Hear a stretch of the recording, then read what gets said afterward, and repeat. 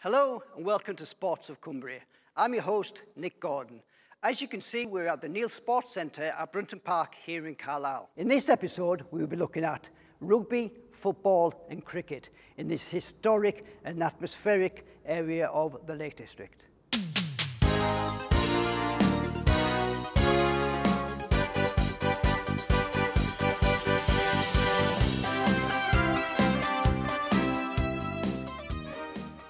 Joining me today is ex-Harlequins player and current coach of Carlisle Rugby Club, Matthew Shields.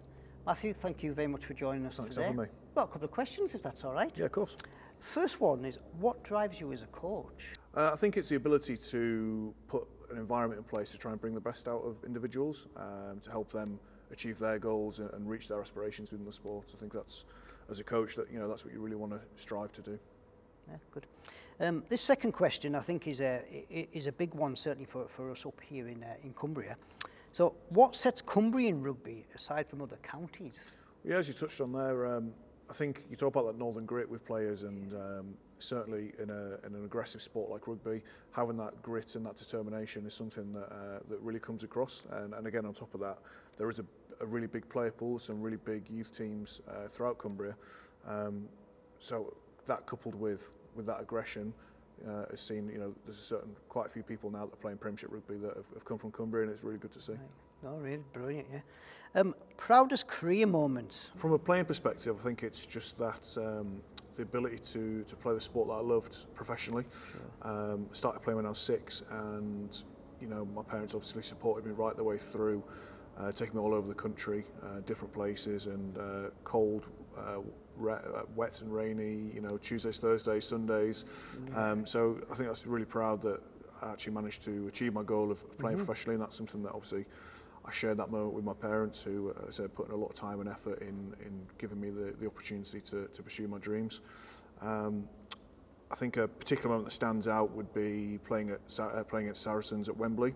In front of 85,000 people. Had my mum and dad there, and my sisters, and some of my wider family who live down south.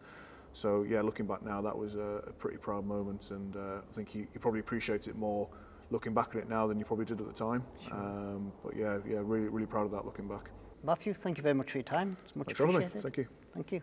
Women's football has been getting a lot more eyes on recently, thanks to events such as the Women's World Cup and the Women's Super League.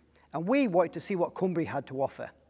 So here's a quick glimpse of a training session of the Stanwix Women's Football Club and a few words from their coach. Stanwix ladies, we have a number of teams in the club, about 26 teams I think, and this is the most senior ladies team. We won the championship in our first season there in the Lancashire League. We got to a final in Spain on a tour a couple of seasons back, a Spanish tour where we played lots of international teams, which is good. And when they were in younger age groups, they won the leagues, they won county cups, league cups, so they've done pretty well.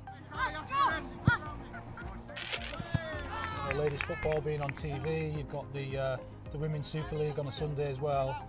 But I think adults playing it makes a big difference, so it's not just seen as, you finish playing at 14, 15, you go on and you can enjoy football for as long as you like, really. I think they know that they can continue on, and it's actually helped recruitment because, players come into the club wanting, a pathway all the way through to adult football and not just finishing when they're 15 or 16, so it's helped us that way. First time, 1, 2.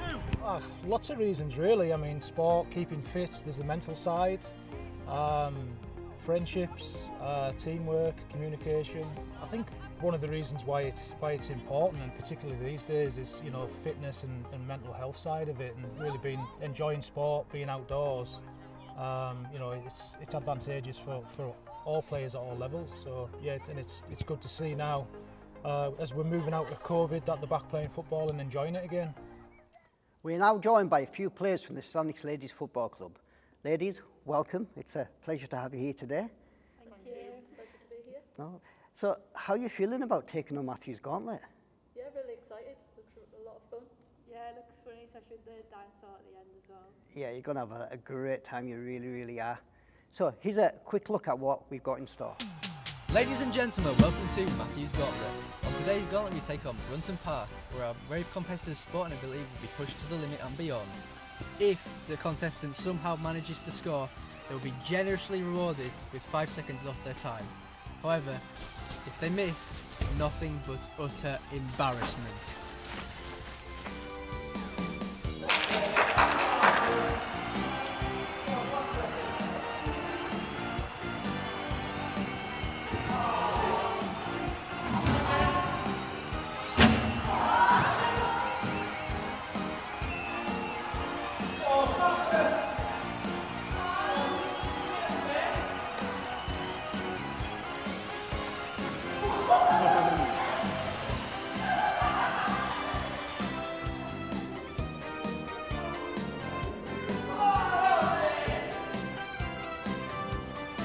You survived the meteor, so good luck getting one past it. If you score, you'll be generously rewarded by getting 5 seconds off your total time.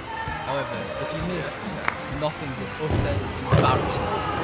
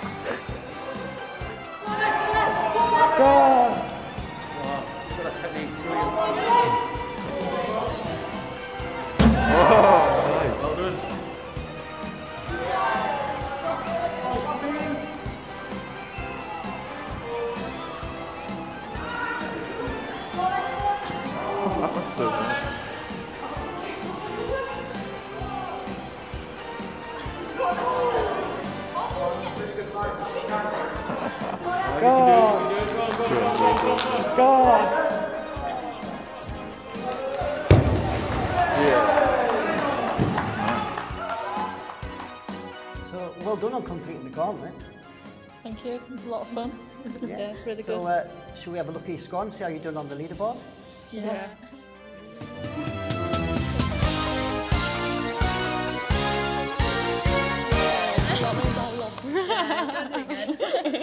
We here at Sports of Cumbria were very lucky to get exclusive access to a local cricket game pitting against Cumbria's local girls against Scotland's ladies.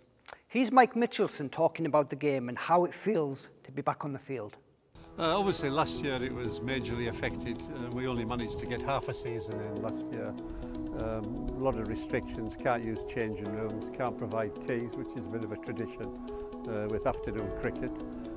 This year we've got an earlier start, we're hopefully going to get a full season in. Still under some restrictions for making sure everything's run in a COVID safe manner. But hopefully as restrictions ease we'll be able to do more and use inside the pavilions.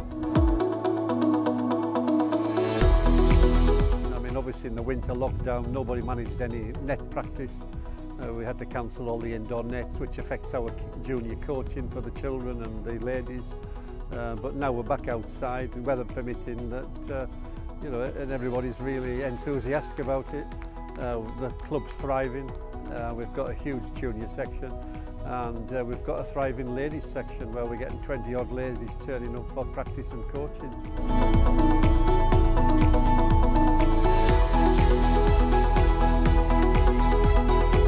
I think when people were excluded from playing cricket because of the restrictions, it was, you know, some of the things people wanted to be doing when they were in lockdown and indoors, not mixing with people very well. But now the cricket's up and running, it gives people a chance to get outside, participate in the support, in sport, and I'm sure that does help mentally.